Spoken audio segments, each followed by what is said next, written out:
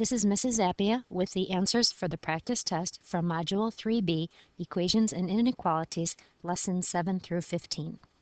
In the first problem, it says to add 6. Doing the opposite operation is to subtract 6. That leaves us with a 0 pair. Bring down your variable, and 15 minus 6 is 9. In the second problem, it says to subtract 12, so we will add 12. This is the addition property of equality. This is a 0 pair. Bring down your variable v, and negative 42 plus 12 is negative 30. In problem 3, it says to subtract, so we will add.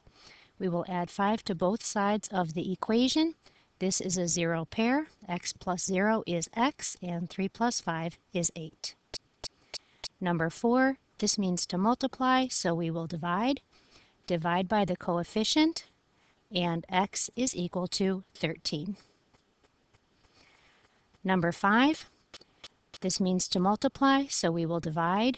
Divide by negative 7. A number divided by itself is 1, and the answer is negative 4. 28 divided by negative 7 is negative 4. For number 6, it is g divided by 7. The opposite of division is multiplication, so we'll multiply by 7. On the right, we write 7 as a whole number. On the left, I'm writing 7 as a fraction because I'm multiplying it by a fraction. 7 divided by 7 is 1, and g divided by 1 is g. On the right side, 14 times 7 is 98, so g is equal to 98. Number 7 is similar. It says to divide by negative 6. The opposite of division is multiplication. Multiply both sides by negative 6, and the answer is negative 108.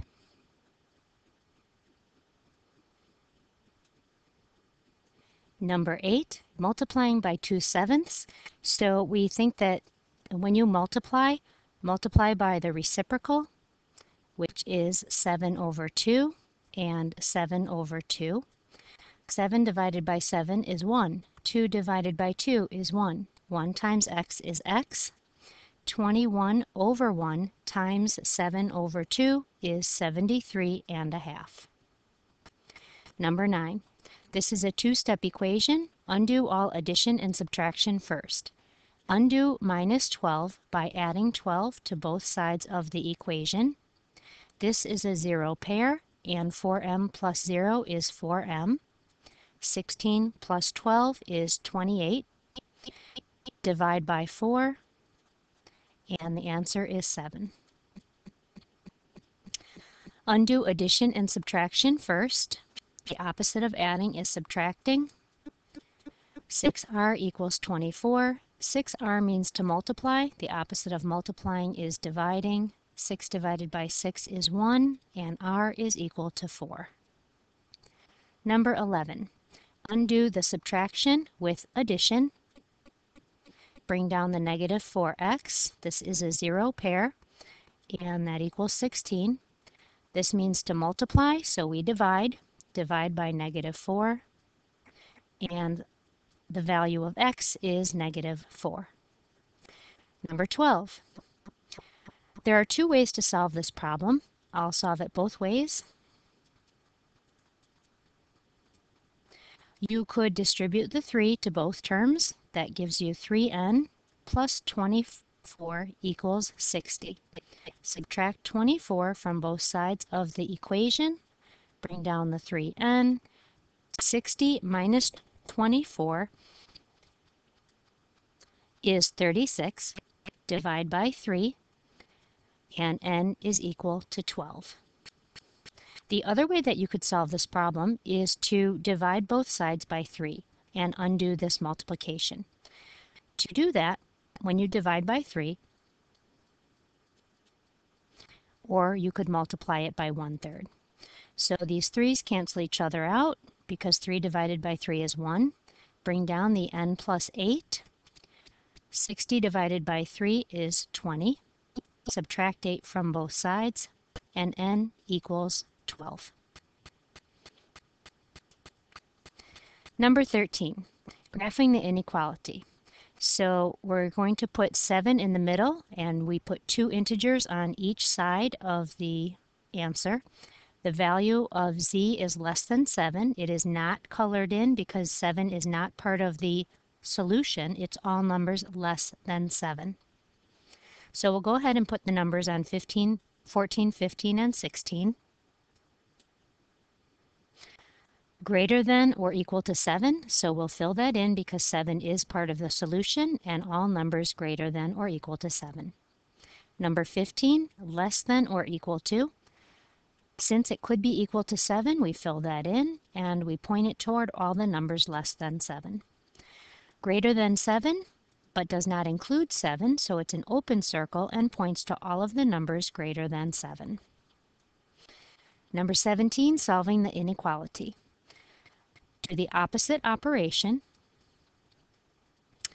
Bring down the R. Remember, when you preserve or reverse an inequality, to reverse an inequality, that is when you multiply or divide by a negative number. So in this case, we are adding, so we don't even have to think about it. It is preserved. And the answer is 18. R is greater than or equal to 18. For number 8, the opposite operation is to subtract 9. W is less than, and negative 2 minus 9 is negative 11. So we write the variable and we write the number. This is going to be equal to because negative 2 is part of the solution and it points to all numbers less than or equal to negative 2. For number 20, we use the variable x and the number 12. It's pointing to all of the numbers greater than 12 but not including 12. For number 28, solve the inequality. Divide by the coefficient. We're dividing by a positive number, so the inequality symbol is preserved, and the answer is negative 4.5. Here, we're dividing by a negative number. When you divide by a negative number, the symbol is reversed, so it becomes less than, and j is less than 8. Number 23, it says to divide by 3, so we multiply by 3. On the left, I'm writing it as a fraction because I'm multiplying it by a fraction, and x divided by 1 is x, and the answer is 63. Here, we are going to multiply by a negative number. When you multiply by a negative number, you must reverse the inequality, so it goes from less than to greater than, and we are going to multiply by negative 3. I'm writing negative 3 as a whole number on the right side because I'm multiplying it by a whole number. I'm writing it as a fraction on the left side because I'm multiplying it by a fraction. The negative 3's cancel each other out because negative 3 divided by negative 3 is 1. Y divided by 1 is y. And 7 times negative 3 is negative 21. For numbers 21 through 24, it also said to graph the solution on a number line. So I've written the numbers on the number line, and number 21 is less than or equal to, or just less than, so it is not filled in. Then number 22, all numbers less than 8, but not including 8, so it's left open. Number 23 is all numbers greater than 63, so it points to all numbers greater than 63, but not including 63. And number 24, all numbers greater than negative 21, but not including negative 21, so it is left open. The sum of 3 consecutive integers is 144. So we have our first number. Relating the next number to the first number is 1 more than, and relating the third number is 2 more than the first number, and it will be equal to 144. Combine your like terms, that gives you 3x plus 3 equals 144. Subtract 3 from both sides of the equation and simplify. That has 3x equals 141. Then divide by the coefficient 3. A number divided by itself is 1. So the value of x, 141 divided by 3, is 47. Then it says write an equation for the situation and solve the problem. So we want the 3 consecutive integers. The first one is 47. The second one is 1 more than that, so 48. And the third one is 2 more than that, so 47 plus 2 is 49. And then you can add those 3 together to double check and make sure they equal 144. Number 26. The length of a rectangle is 3 units more than a width. Start by drawing the diagram. Figure out which is the complete unknown, the length or the width. It says the length is, so you know a little bit about the length. The width is the complete unknown, so we'll use a variable for width and then relate the length to the width. The length is 3 units more than the width, so we express that as w plus 3. The perimeter is 30. So the perimeter is all of the sides added together. So we write an equation, the width plus the width, and then w plus 3 is one of the lengths, and w plus 3 is the other length. Altogether, that equals 30. Combine your like terms. That gives you 4w plus 6 equals 30. Solve your equation. 4w equals 24. Divide by 4. And the value of the width is 6. And that is what we needed to do. And it just gave us units, so we just answer that the width is 6 units.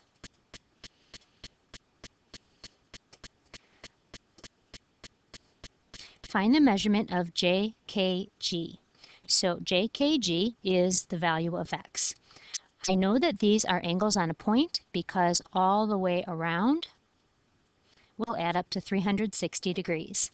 So I'm going to add each angle together. And this angle, which is unlabeled, is a 90-degree angle. Make sure you include that. So I have x plus 24 plus 5x plus 90 is equal to 360 degrees. Combine your like terms, and that gives you 6x. Combine your constants, and that gives you 114, and that equals 360 altogether. Subtract 114 from both sides of the equation. 6x is equal to 246. Divide both sides by the coefficient, so the value of x is 41.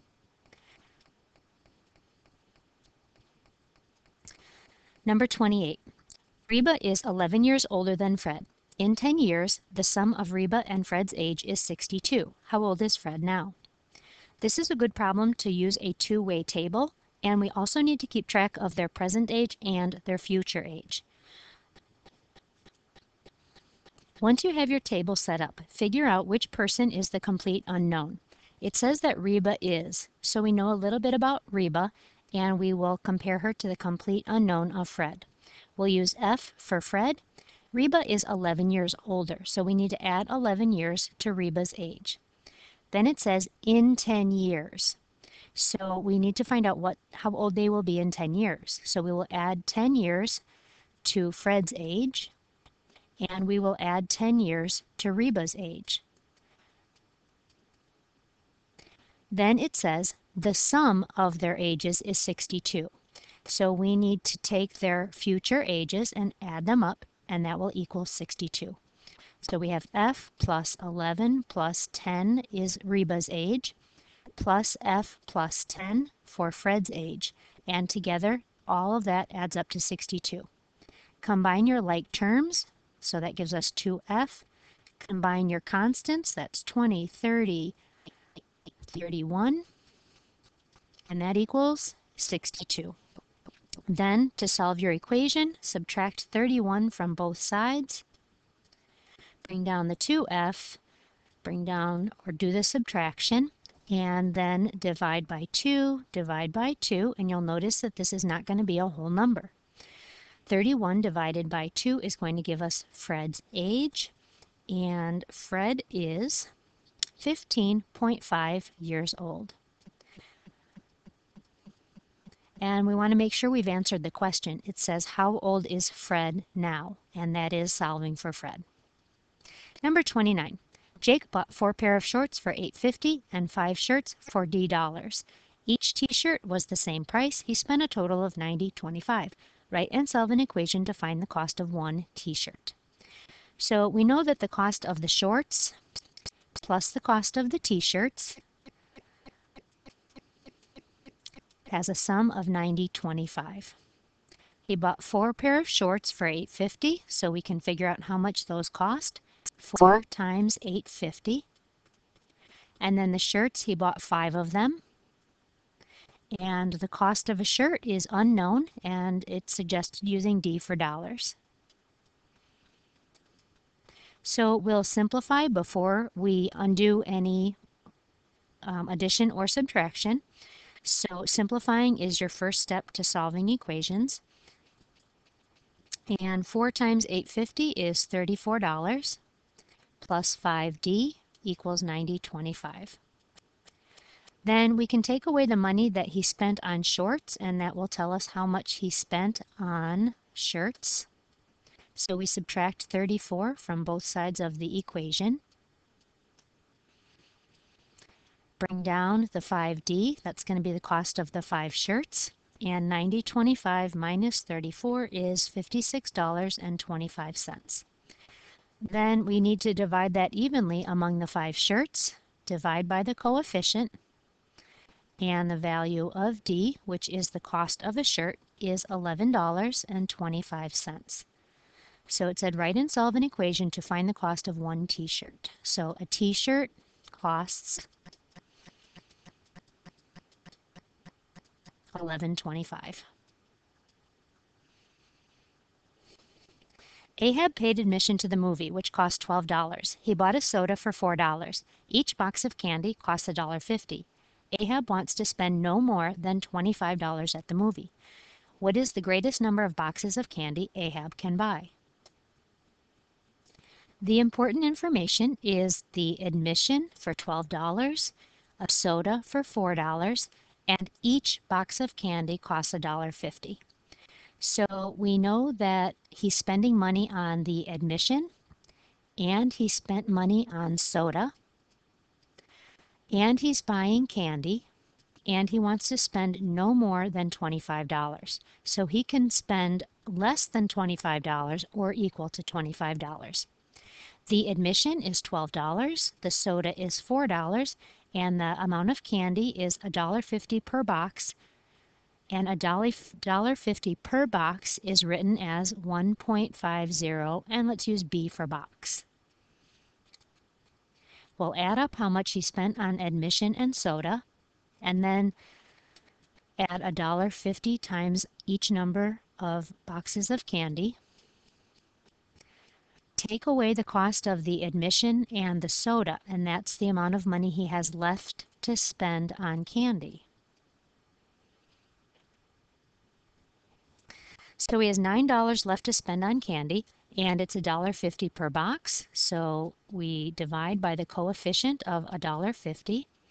A number divided by itself is 1, and B divided by 150 is 6 boxes. So it says, what is the greatest number of boxes he can buy? He can buy 0, 1, 2, 3, 4, 5, 6, but the greatest number of boxes he can buy is 6 boxes. If he buys all 6, he will be out of money. That concludes the review before the test.